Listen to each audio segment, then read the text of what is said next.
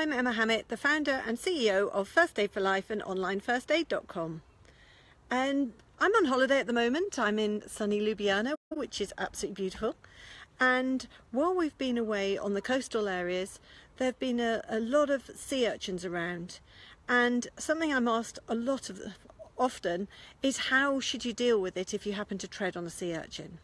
First of all, sea urchins are sweet. You can hold them in your hand. They don't look to hurt you.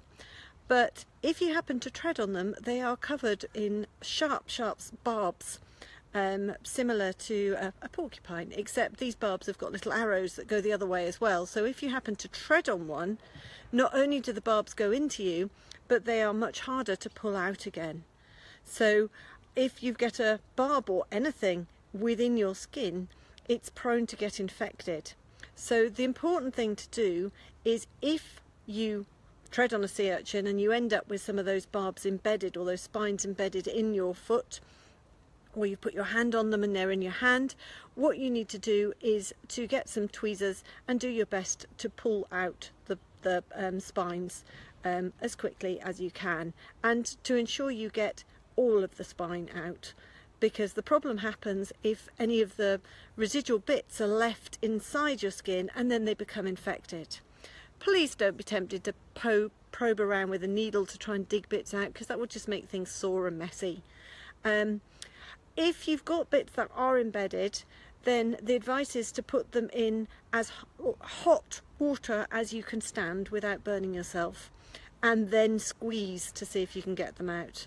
Other people suggest doing things like vinegar, which apparently dissolve the spines. However, I'm a bit sceptical about that, because the concentration of vinegar you'd need to dissolve the spines would be pretty hefty, and it would be a slow process. So the general advice is hot water, as hot as you can manage, and squeeze the spines out, being careful that you are getting it all out as well. Other advice you might find online is for people to get as many of the spines as they can out with tweezers, and then to shave the area. I would again strongly dissuade you from doing that, because then you're just removing any bits that you could potentially grab with the tweezers as they work themselves out.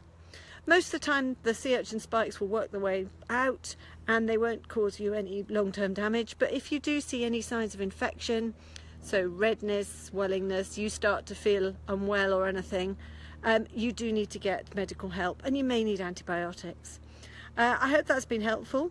The key thing of all is to prevent treading on the sea urchin spikes in the first place anyway, and wear thick-soled swimming shoes, and avoid any of those lovely dark fluffy looking bits that are most definitely not fluffy under the sea. So just be wary of treading on sea urchins in the first place.